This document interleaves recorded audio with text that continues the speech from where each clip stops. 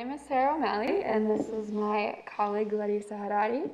Thank you to Professor Hollowell and Professor Darity for letting us speak today. We're excited to be here.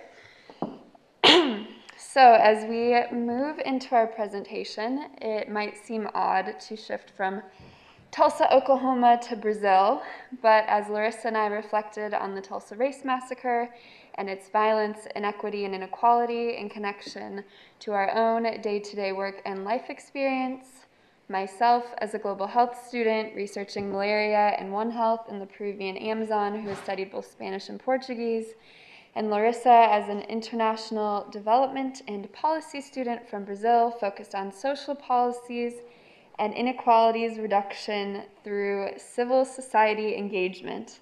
We began to draw parallels between the two contexts in racially charged violence as perpetrated by the state, by agents of the state, and by the inaction of the state.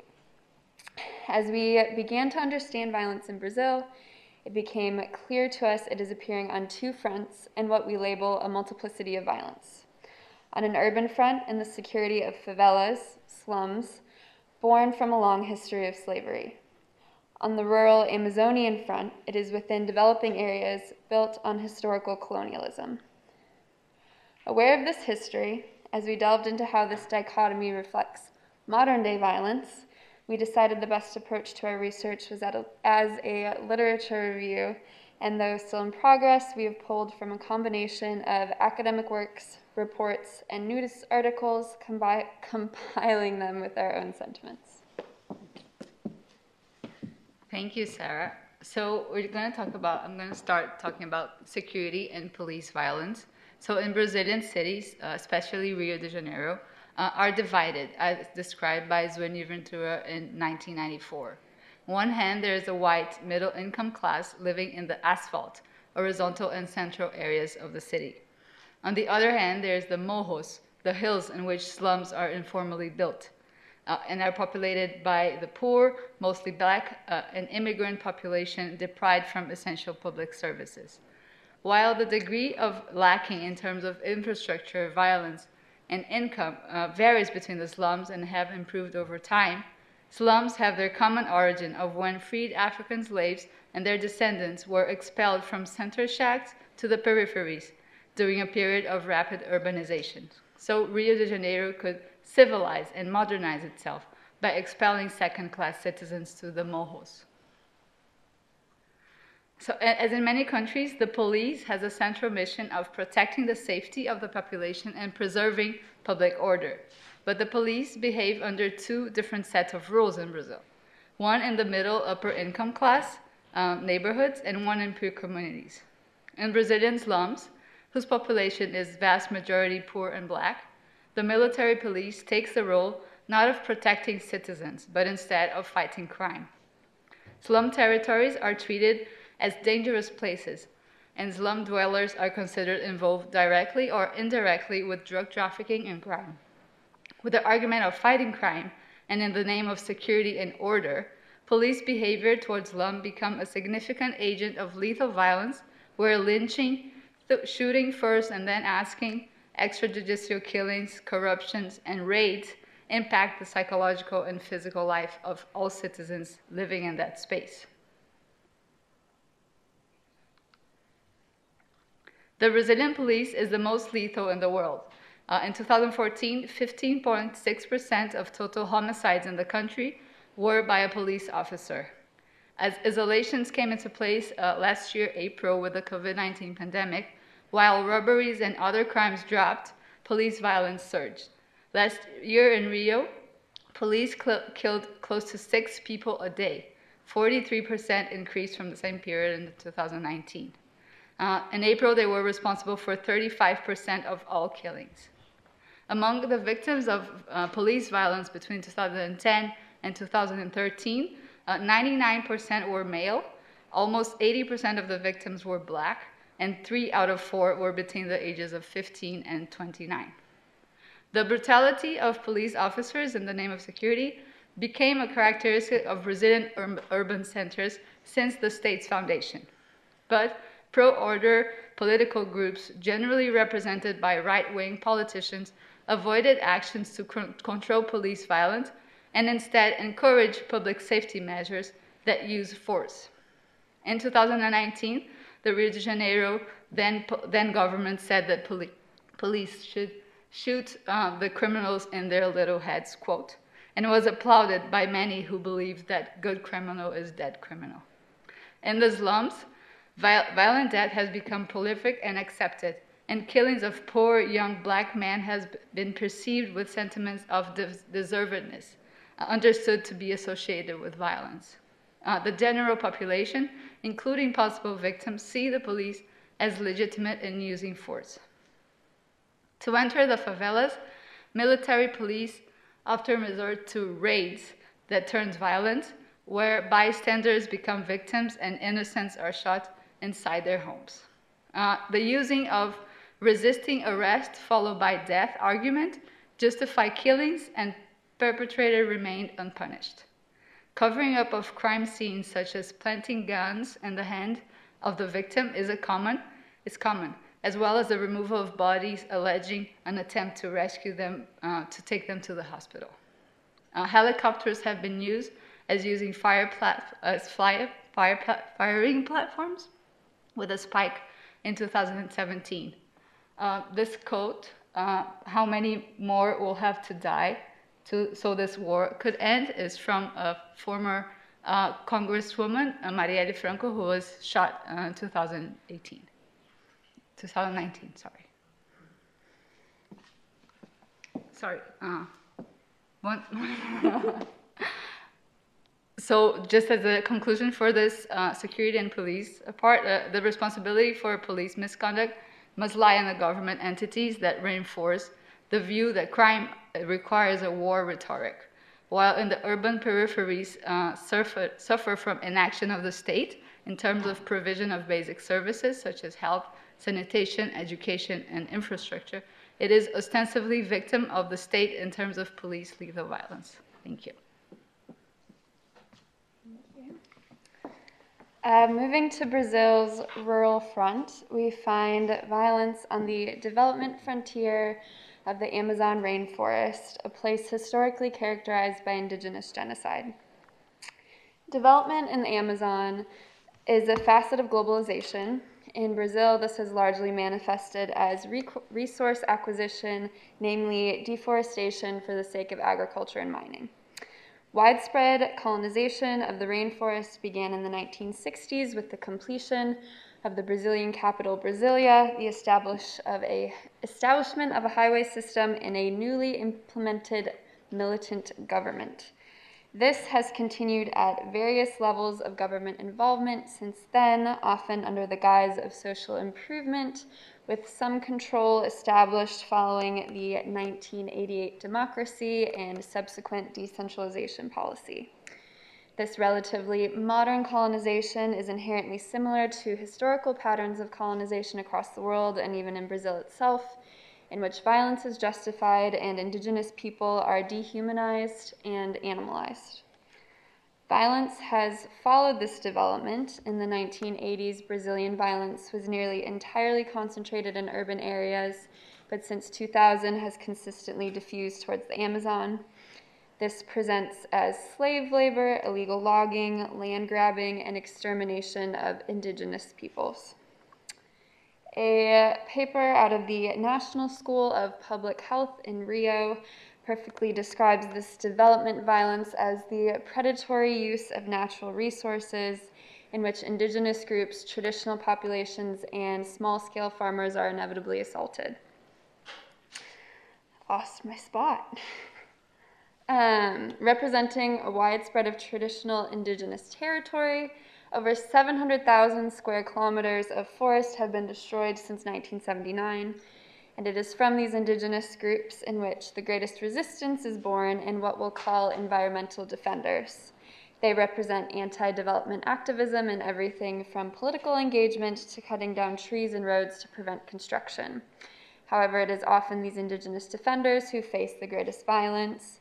In a space where lack of government regulation has left much unreported, there are over 2,500 reported cases of violence against defenders, including death threat, assault, sexual violence, and homicide. The yearly homicide rate has increased from 66 to 88 individuals per year from 2015 to 2018 alone. And these deaths have included leaders of the landless peasant movement, leaders of the movement of people affected by dams, indigenous leaders, indigenous people, and small-scale workers. This violence is executed by military and civil police officers, as well as unnamed actors who are theoretically tied to economic industry. This movement against indigenous people is perpetrated by the modern regime of Brazil's current president, Jair Bolsonaro. He's explicitly anti-indigenous as well as anti-environment, and his relationship to indigenous groups has been characterized by racist commentary and denial of territorial rights. His policies are increasing deforestation at an exponential rate, creating space for large-scale economic activity at the expense of local peoples. He has continued Michel Temer's policies of genocide, mitigating protection of indigenous groups, and offering little to no regulation of illegal activity into indigenous territory. This cycle of development violence is underlyingly characterized by what Rob Nixon has labeled as slow violence.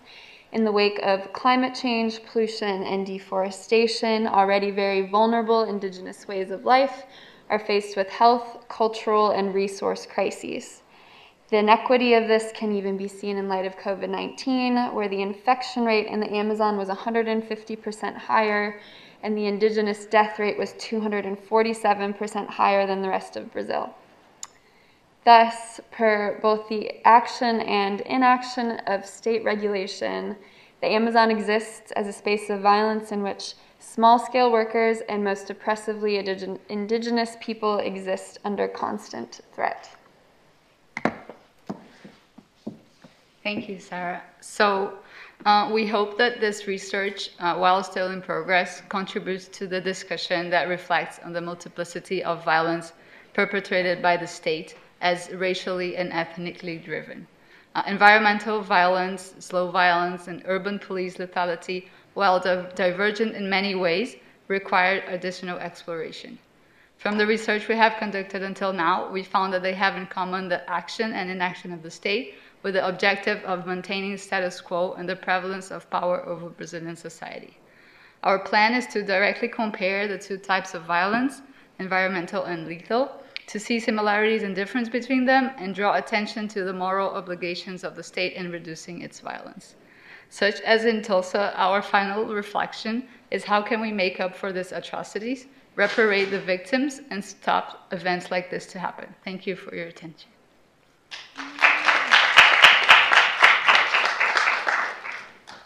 Very questions? So I know you talked about a little earlier, like how there was like a big increase in the deaths by, or like police homicides in Rio over 2019. Is there a reason for that? I know I've read some stuff like about how here in the United States, like homicides are up. I don't know if that was the case with like police homicides or just homicides overall. Could you talk a little bit about that phenomenon in Brazil? Yeah, I think for sure the right-wing politicians being in power stimulated violence in terms of justifying violence for security. This argument of shooting people in the head because they are criminals. But also during the pandemic, as many people were at their homes and police raids continue, this increased police lethality in the slums, as many people were there and not going to school, not going to work, so hurting many, many victims. Actually, the Supreme Court of Brazil issued a rule that prohibited raids unless it was essential. But last year there was a big raid that it was the biggest in the last 20 years that killed more than 40 people. So even with the Supreme Court rule, the police still go into this slums invasions that we call. Thank you. Yeah, is there a significant difference between the rhetoric that state actors use when discussing the threat posed by rural activists versus urban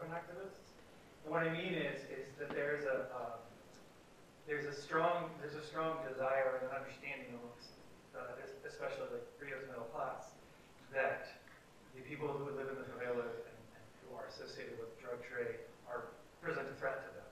Is there a similar discourse about rural activists and land activists in the hinterlands?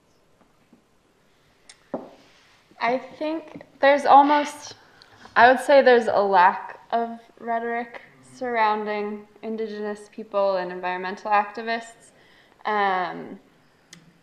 From what I've read, a lot of it is directed into these kind of indescript death threats. A lot of there's more military and police violence now with Bolsonaro, but most of it is coming kind of from people who are unlabeled and unnamed. So, there's just not as much discussion about it from what I've seen. Thank you both. She has a question. There's a question. Oh, one more. It's very fast. It's very fast. Okay, great. What was like the most notable finding you all have found thus far? Oh, maybe it's not fast. We'll get back to you. Good question. Okay, thank you both. I'm sorry to be the timekeeper who forces us to keep moving. Our next presentation is from Ashil Javeri, Trinity Senior, studying political science and computer science. So we'll welcome up Ashil.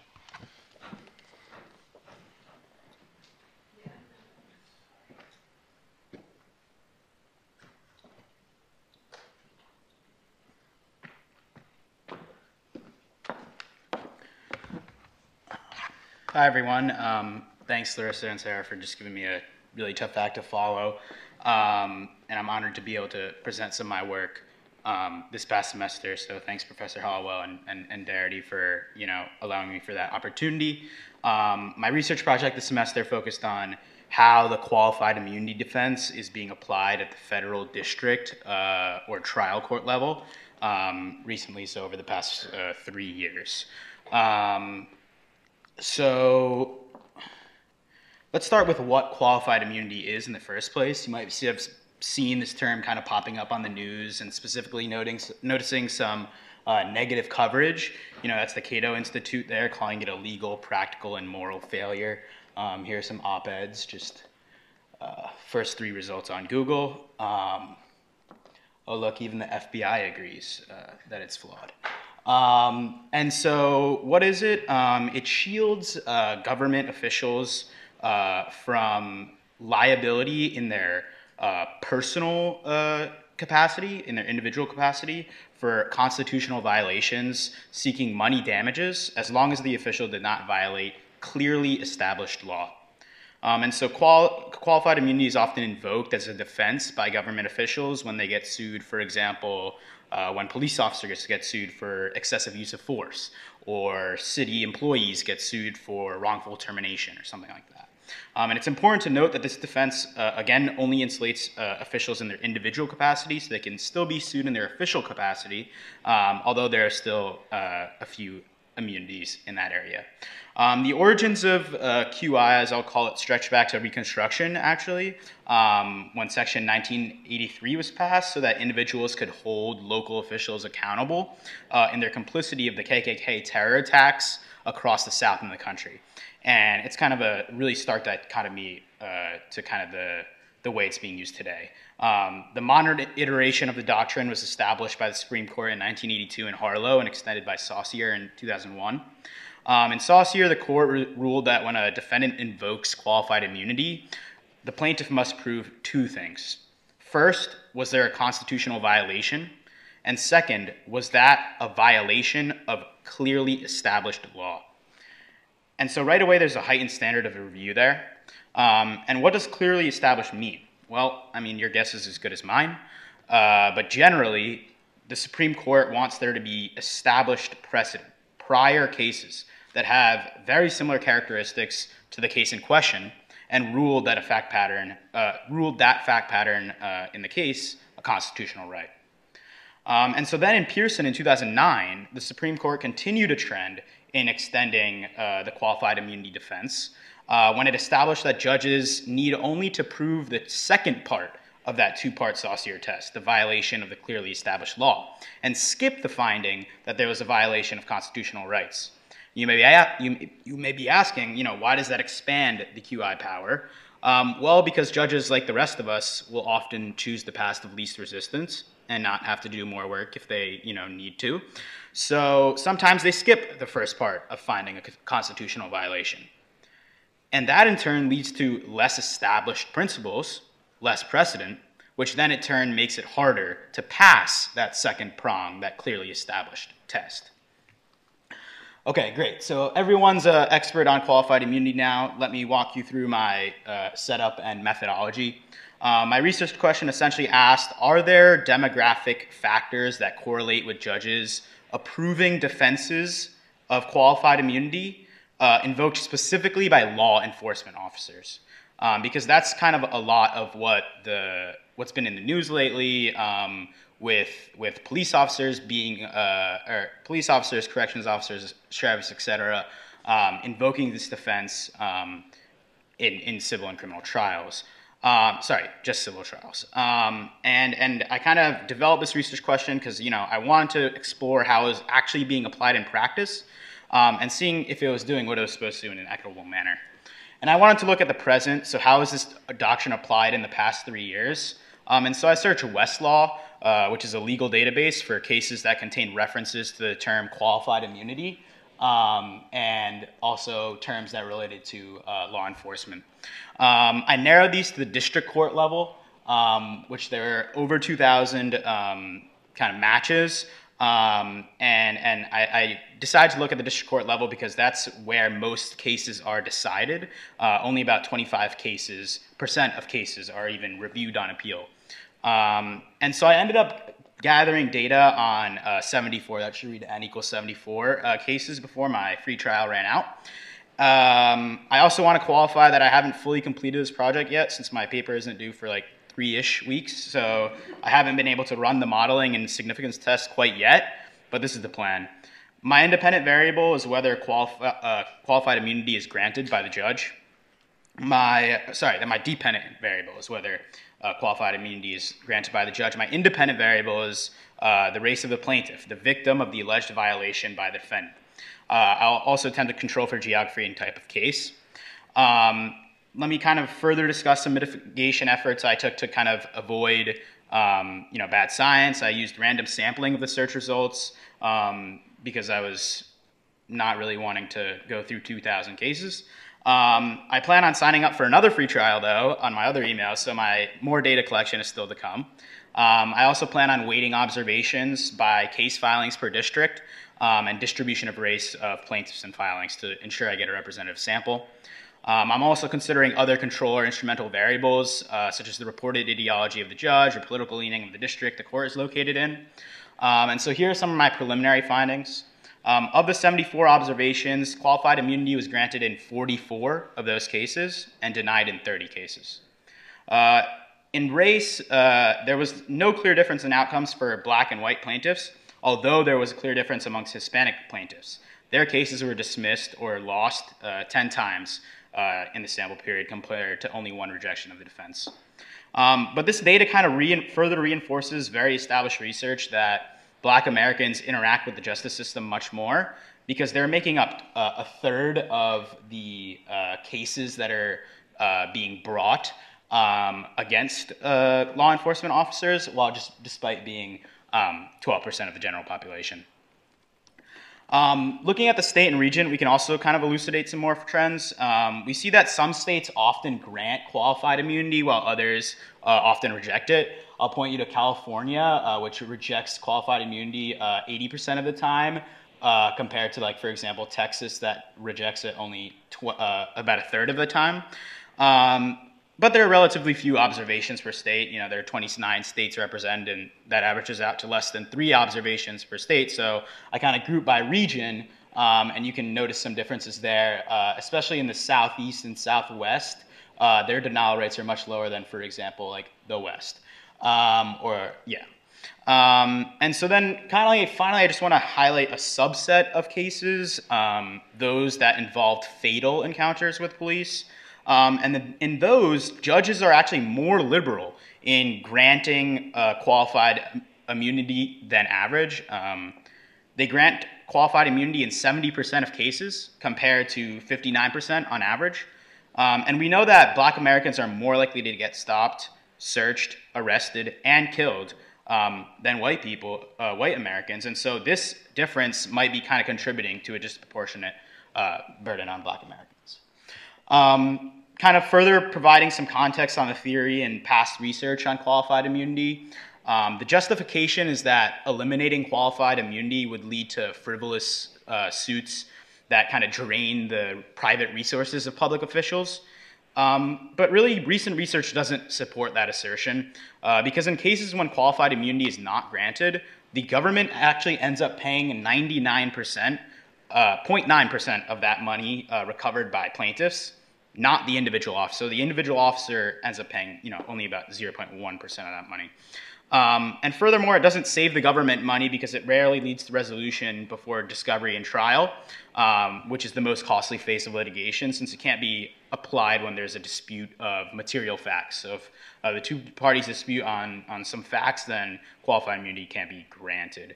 I also wanted to note a recent Reuters investigation that looked at the differences between grants of qualified immunity pre and post Pearson, that 2009 case I mentioned, which showed that there was a shift from qualified immunity being granted only 44% of the time pre-Pearson to 57% of the time post-Pearson.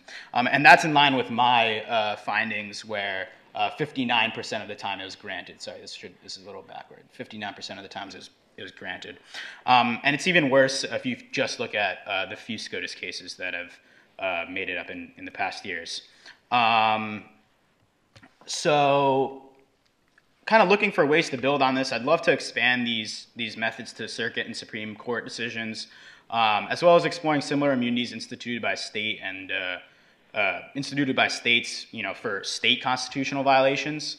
And looking at the kind of QI landscape more broadly today, there are a variety of congressional bills that are agreed upon by people of wildly opposing beliefs that kind of reform or amend Section 1983, and even Justice Clarence Thomas and Sonia Sotomayor, very polarly opposite justices, kind of authored a dissent in one of the recent cases, I think in 2015, and so.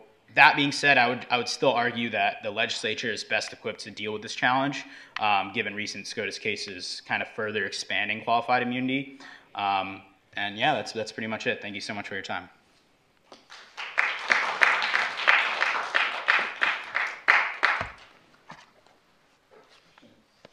Yeah, is there a reason why you haven't considered looking at qualified immunity on a county level basis? Yeah, so it's like qualified immunity is pretty much only invoked at the federal level, and so the way the federal level works is like the cases are brought first at the district court level, which can sometimes be like a full state or like half a state or a third of a state, something like that, and then appeals are filed to the circuit courts. And so the district court is really where like that trial happens, where the kind of facts are argued, and so that's where qualified immunity would be beneficial to look at, and so that's why I kind of discuss federal. States have their own kind of sometimes they have passed their own like state version of qualified immunity. That's definitely I'd like to look at further, but federally is where I started. Do you think they'll add like a little bit of qualitative conjecture about the Hispanic gap? I'm just curious if it comes from a language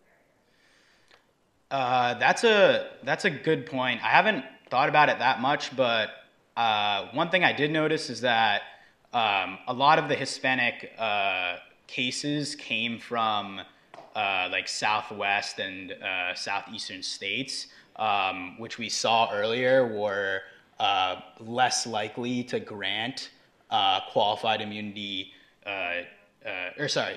more likely to grant qualified immunity defenses, and so that might be kind of like a reason for that.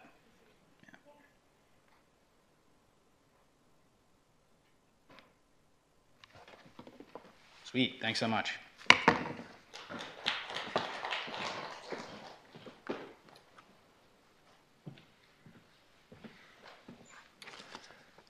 Ash, I thought, you know, maybe we'll see if we can find some research funding to help you have access to Westlaw on more than a trial basis. And then I looked up the individual cost to pay for Westlaw access. So the best I can offer is that you're welcome to have my free trial.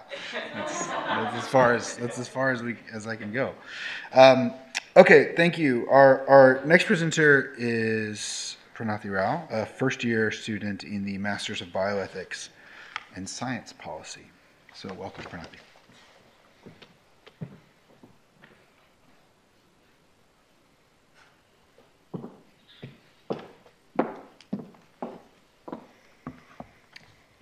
So hi everyone, my name is Pranathi and I'm a graduate student in Duke's Master's Program for Bioethics and Science Policy.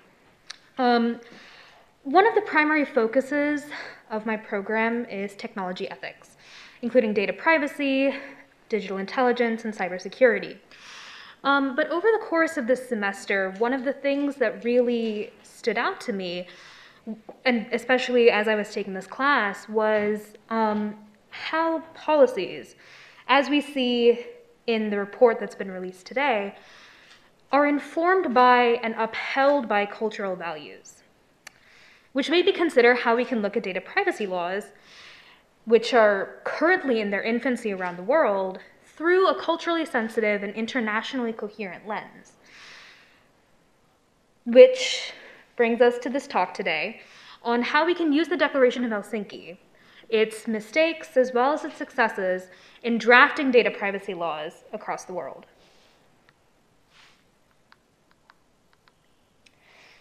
So what exactly is the Declaration of Helsinki in the first place?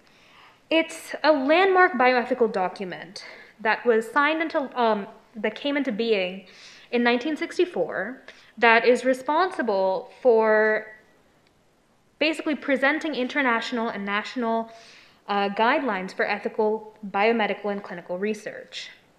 It doesn't actually have any legal standing of its own, but it does provide that ethical basis for many national regulations, including Australia, Japan, Israel, Uganda, and India. The FDA quotes it on its new drug applications as well. The impact, of course, is not only seen on national regulations, but also international ones, where, like the World Health Organization and KIOMS, but medical journals also require authors to verify that clinical research follow Declaration of Helsinki guidelines. However, the Declaration of Helsinki has a few major flaws. First and foremost, it's very much oriented around Western values. It focuses, perhaps most obviously, on the rights of the individual and almost ignores cultures that prize communal decision-making. Additionally, it fails to take into consideration cross-cultural failures, most notably linguistic barriers. And when I'm talking about linguistic barriers, I'm really talking about two things here. It's a failure of communication in the first place, in the sense that you might not have an experienced translator to communicate to the patient or the subject at hand. But it's also a failure of language as well, because the language that you are attempting to translate into might not have the current vocabulary or phrasing necessary to communicate the values necessary for the purposes of the study. Second, the Declaration of Helsinki is a very reactionary document. The World Medical Association, which is the body responsible for writing the Declaration of Helsinki, signed it into being as a result of the Nuremberg tragedies that happened in the 1940s. The 2000 and 2013 revisions were guided by missteps that were taken in HIV placebo trials in the 1990s. Setting aside the actual question of the ethics of any of these mistakes, the result is that the Declaration of Helsinki does not actually anticipate future missteps in clinical ethics, but reacts to previous ones. which brings us to the international data privacy principles that should be taken into consideration when drafting these guidelines. Please note that this is not a holistic list. Over the course of my literature review, this was basically what stood out the most to me, and these principles seem to answer those problems best.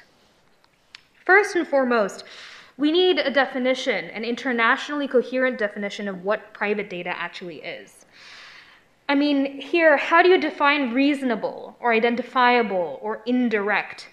How, in order to effectively regulate data privacy, there needs to be an understanding of what private data is in the first place. Second, we need to establish a more robust definition of informed consent for the technology sector. Right now, we give consent through accepting the terms and services contracts to Facebook or Instagram or Twitter or any app that we download, but data proves that less than 20% of users actually ever read them. Is that really informed consent? We also know that tech companies like Facebook have absolutely no hesitation about performing complicated psychological and behavioral experiments on its users, like when Facebook manipulated 600,000 users' feeds to display either sad or happy posts, basically, to determine which led to more user engagement. We need more protection that runs parallel to but separate from clinical research definitions of informed consent. This protection can take many forms, but the existing format is an IRB, an institutional review board. Right now, tech companies treat IRBs as an optional step. Making them a mandatory process for complicated social experiments seems like a reasonable and a necessary step forward. In fact, I take it one step further and say that all research involving human subjects requires not just an initial IRB approval, as we usually do for academic research nowadays, but a constant and independent ethics review board that can step in both during and after a research experiment if there is research or there are results that prove that the company is harmful to its users. All of this boils down to a burden of non-maleficence, which is taken from the very first clinical ethics documents, like the Belmont Report, the Nuremberg Code, and of course the Declaration of Helsinki. It basically states that researchers have a duty of care that is imposed upon them not to hurt the participant either by accident or on purpose. In fact, we can take this one step further, as Jack Balkin, a Yale Law School professor, argues, by saying that we need to place technology companies under a fiduciary duty.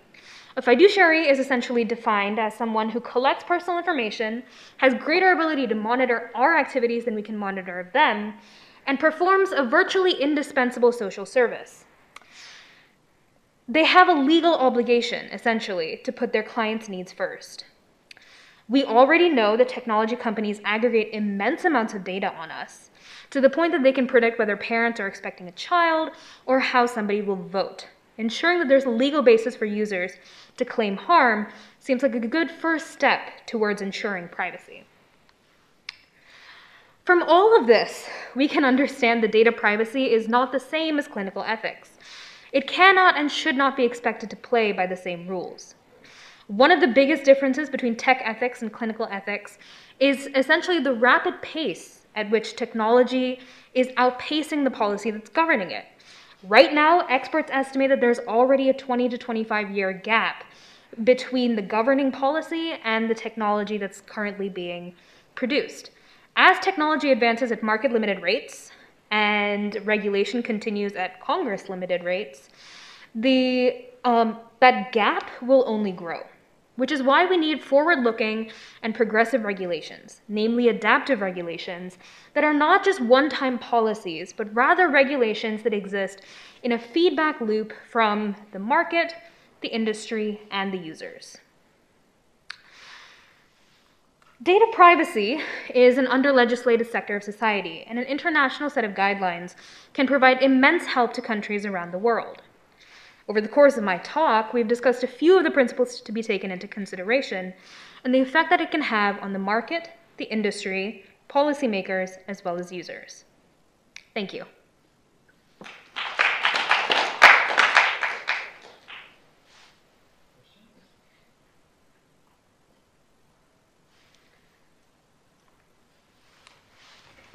Apparently not. Ask you a question. Oh. Also, I have several questions, but Sure, yeah. Could you talk a little bit about like what are the specific privacy harms that are caused by like non-reviewed studies conducted by tech companies? Because I feel like a lot of the kind of way of kind of proving that or kind of regulating those types of behaviors are when like actual concrete harms are caused. And so that's why kind of often privacy gets like a bad rap, like for not being able to kind of institute more stringent regulations because people struggle to point to like one concrete, harm. So what would you kind of say to that? Yeah, I mean, I think there are definitely examples that can be taken into consideration, right? For example, Target essentially has an algorithm that is built to identify parents that are expecting a child in the very first trimester, excuse me. And so they send ads to that person's house in order to reveal that, in order to basically kind of incentivize them to buy their products from Target, right? Before other markets can do the same.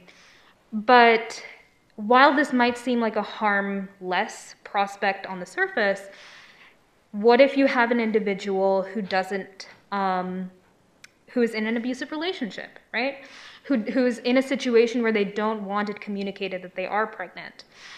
All of these, like the Facebook emotional manipulation study that I mentioned, obviously there was a period of time for about a week in January of 2014 where certain users only saw sad or negative emotional posts. That has an impact on the mental health of that individual. And I mean, I think the issue is that it's not something as easily quantifiable as perhaps, a communicable illness or money, like from a fiscal point of view. But it is something that needs to be taken into consideration. And that's obviously the challenges with regulating it, but there are real harms that need to be taken into consideration here. I'm actually curious if you thought about publishing in a shorter time frame. I listened to the Dailies episode about the Facebook Files whistleblower. They talked all about the same topic, and it actually was really great because the person who was a whistleblower has a background a little bit in health. So when she spoke to Congress, she talked about how the mental health issues are like a quantifiable, non-communicable disease that Facebook is spreading to its users.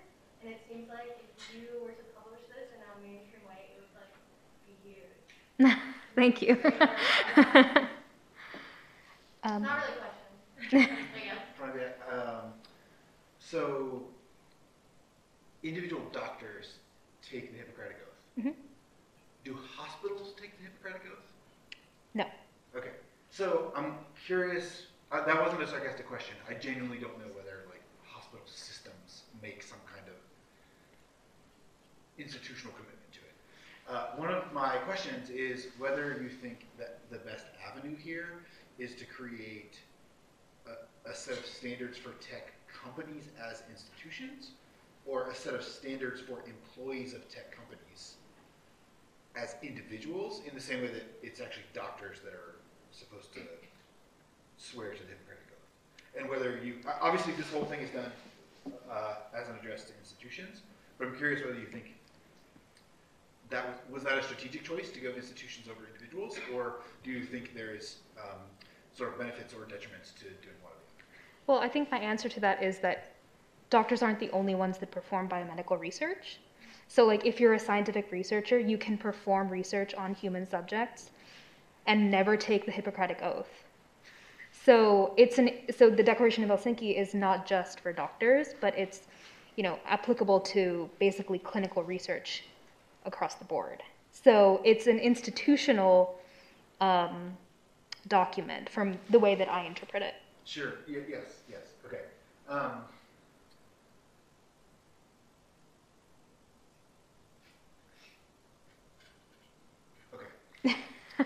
I'm gonna stop there. All right. We'll talk at the reception. That's the whole point. Okay.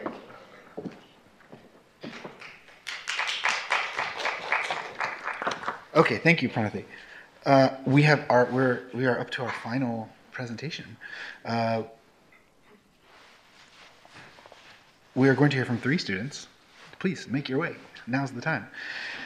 Lori Babb is a second-year student in the Masters of Global Health program. Elaine Yee is a Trinity senior studying public policy, computer science, and history. And Andrew Lee is a Trinity senior studying economics and computer science. Welcome. Thank you, Dr. Howell.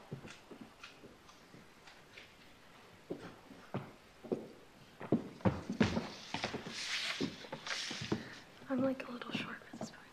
Okay, so hi everyone. As Dr. Howell just said, he introduced all of us, but you can also probably see that all 3 of us are Asian Americans.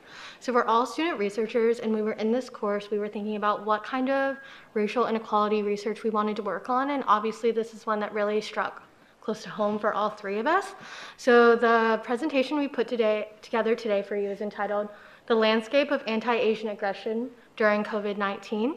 So my fellow student Sarah O'Malley talked about this as well, that within the Tulsa Race Massacre event, you might be wondering how this overlaps, but it's actually quite clear.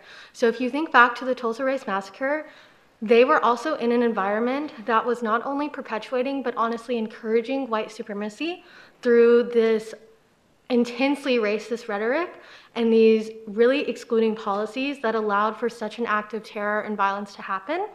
And we're living in something quite similar to that today.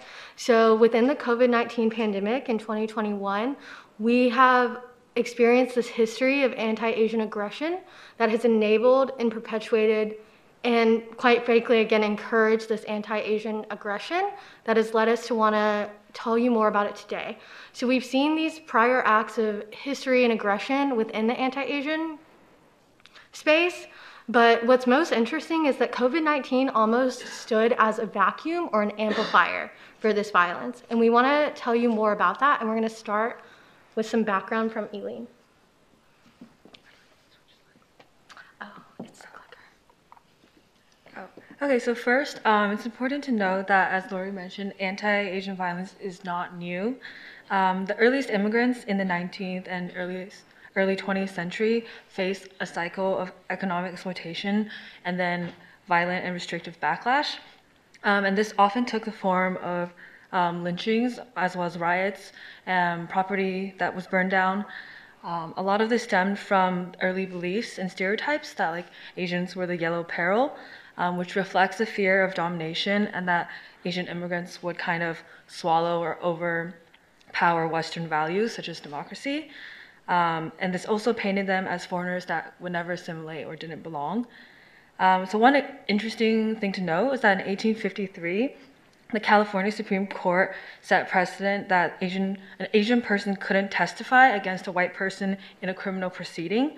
And this kind of led to a wide understanding that there would be no legal repercussions for violence, and Asians were kind of seen to be open to attack. So effectively, in the past, there are many cases where violence has been used to really drive people out of the community and keep them out of the community. And we can see how some of these stereotypes have evolved over time as well. The second thing is that there's also been a history of violence and othering during pandemics or contagious disease outbreaks. Disease has always been linked to, or commonly linked to outsiders. A lot of stereotypes or like tropes are constructed and then used as justification to kind of blame another group that is not the majority group for the things that are happening in society. One example is during the bubonic plague in 1900. It was framed as a racial disease where only Asian bodies could be infected. So this is kind of an example of a belief that the intrinsic biological quality of a particular group makes them more prone to getting a certain disease, as well as infecting others. Secondly, it was Chinatown at that time during the plague, as well as other times, such as during the smallpox outbreak, was viewed as a laboratory of infection. And this also stems from a belief that outsiders behave badly, differently, or in unclean ways, such as their living conditions or their diet and food. So kind of all of this stems from the belief in like an inherent inferiority and the inability of Asians to assimilate to American culture. I'll let Andrew talk more. Yeah, so we want to bring up one story in our recent history of anti-Asian hate that has been one of, I guess, the most compelling or memorable or maybe even forgotten stories. And so we want to pose a question: what's the first thing that you think of when you hear of Vincent Chen? And think about that as we watch a short clip here. Okay, we'll see if this works. Okay, if not, that is fine. But the Jubilee... Is there a way to click the... It's embedded in this slide deck. I think we just need to be able to click it. I'm not sure how this technology works in front of us. Yes. Mm-hmm. Okay, it should be embedded. Oh, well, it's a PowerPoint. I'm not sure.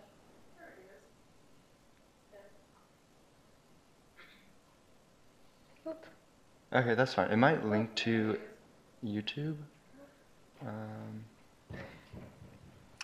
If you could play from 9 seconds.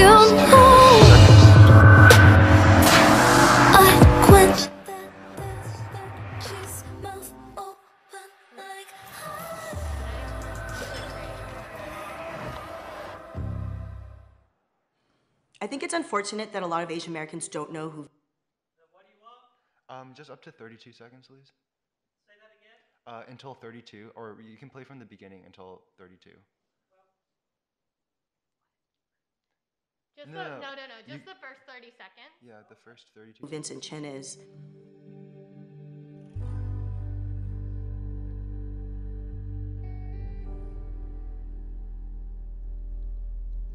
What's the first thing that you think of when you hear of Vincent Chen? Painful. Tragic. Oh, hate crimes. Injustice.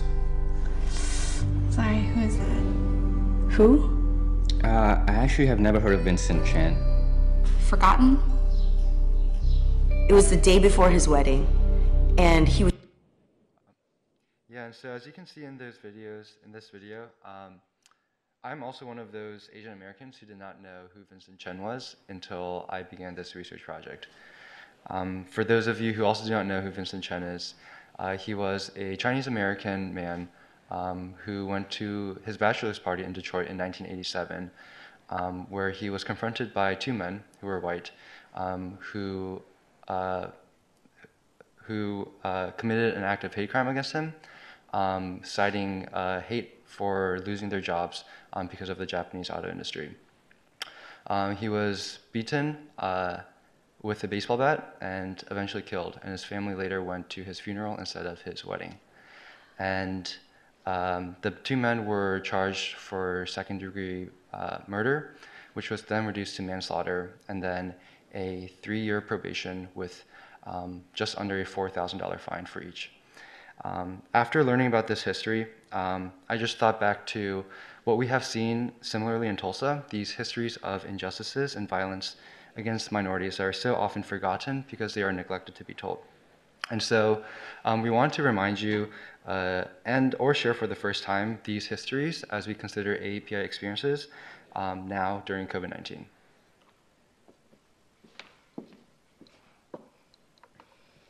Right. So we've alluded to how this anti-Asian hate is not new, but we want to specifically talk about it within the construct of the COVID-19 pandemic and how it served as this like vacuum and amplifier.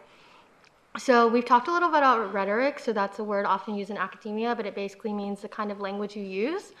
And it also communicates how communication itself can be a tool for good or bad. And oftentimes within the anti-Asian aggression movement, it's used as a tool to suppress or to swallow and to basically cover up the AAPI experience.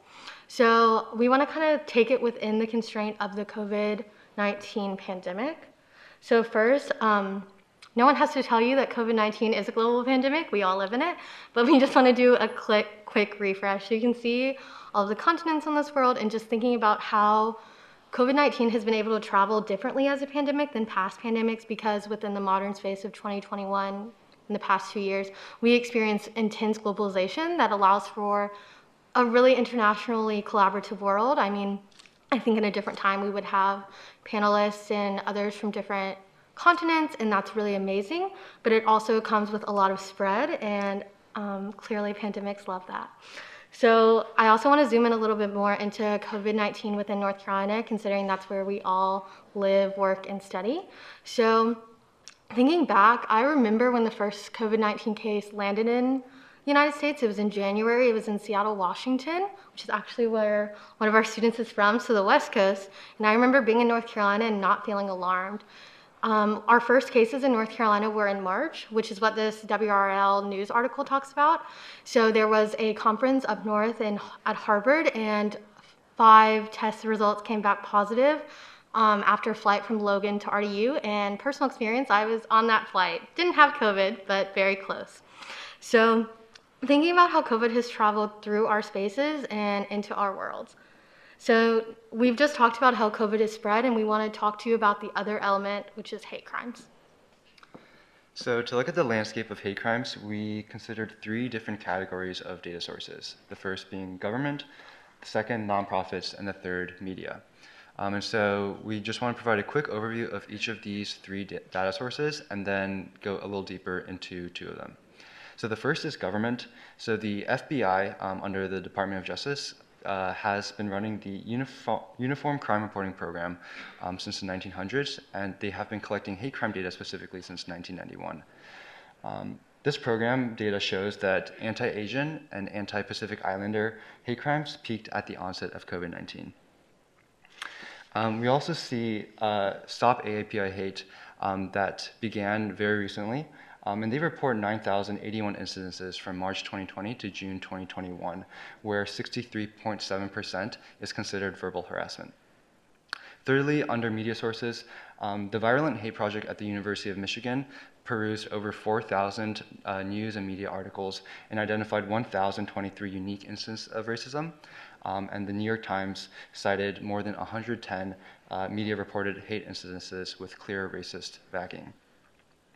So let's take a look at specifically the FBI data before we look at a story from Stop AAPI Hate. So this is the trend of the number of hate crimes motivated by anti-Asian and anti-Pacific Islander hate from 1991, the beginning of hate crime reporting by the UCR, to 2020, this past year. So as you see, in 2020, we saw the greatest number of reported anti-Asian and anti-Pacific Islander hate crimes in over 20 years since 1997. And there were a total of 325 hate crimes reported last year.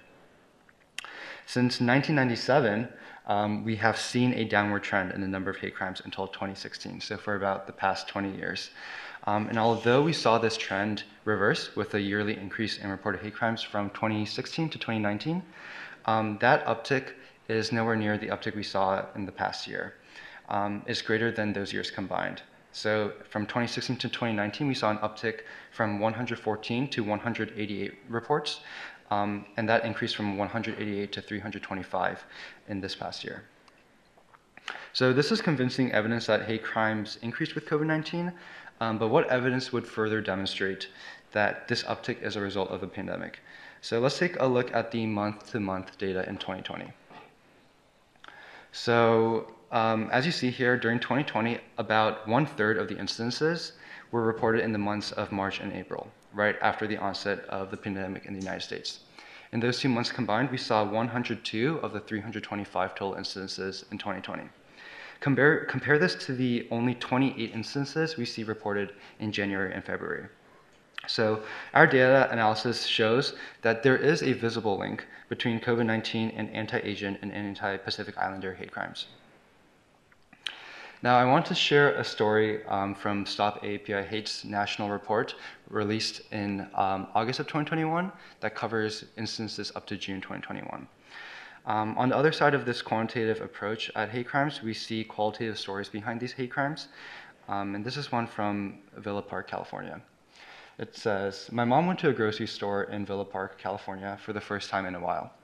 While shopping, she passed by a white older couple, a man and a woman, and as she passed them, the husband explained, "Disgusting Japanese stuff." My mom was shaking and on the verge of tears. Stop AAPI Hate shares these stories behind these hate crimes because there is a person on the receiving end of every racial aggression. The New York Times further makes these stories come alive through videos of police footage or surveillance cameras depicting victims being pepper sprayed and even pushed down and stomped on the head. This is the landscape of hate crimes that we are seeing against the AAPI community during COVID-19.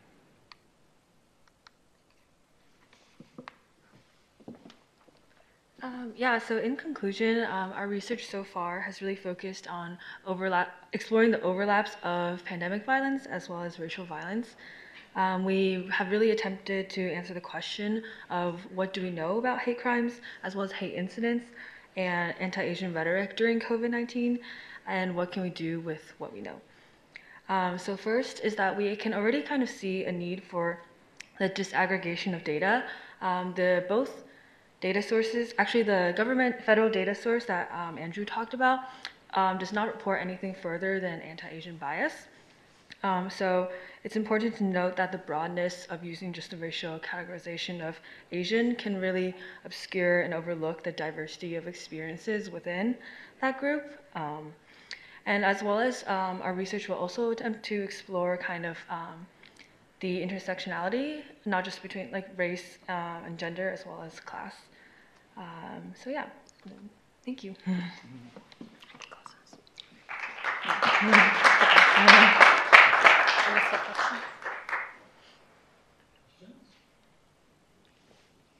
you know if this is like this uptick in hate crimes?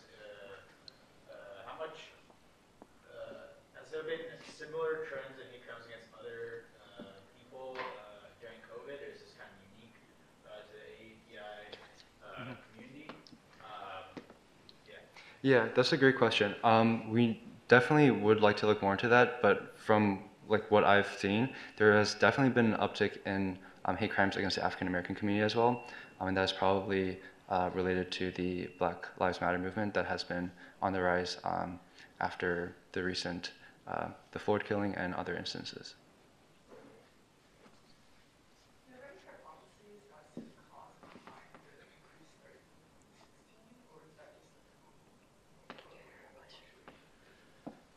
Yeah, that's a great question. We are not that sure. I am interested in looking more into that, and that is something that we will dig deeper as we finalize our research project. Yeah. Do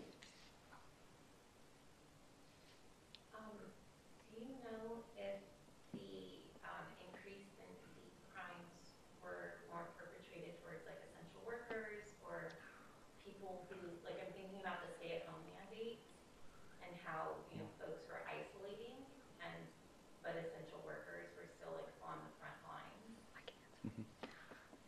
So I actually think it's been a mix because COVID has also been operating for about 18 months in the States. So in the beginning, we did have those stay-at-home orders, but there also were essential tasks, and it's been a very disproportionate amount of violence towards like elderly and also women. So it's not necessarily just an AAPI person working it. It can also be like an AAPI person just like experiencing life who is like burdened by this aggression.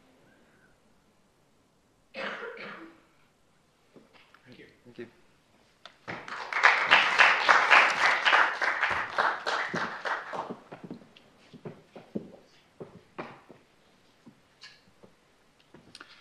So at this time, I'll welcome up Professor Darity to provide us with a few closing remarks for the day.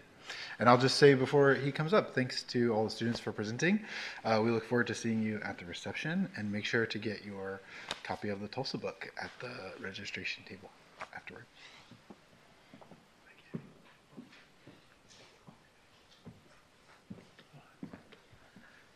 So I don't want to keep you from the food and drink too long. I just wanted to say thank you to Professor Hollowell for his leadership of the seminar. And I want to thank all of you as students for the excellent work that you've done in this semester. the Global Inequality Research Seminar is becoming a big hit at Duke, apparently, and I think it's because of you all. So thank you very, very much.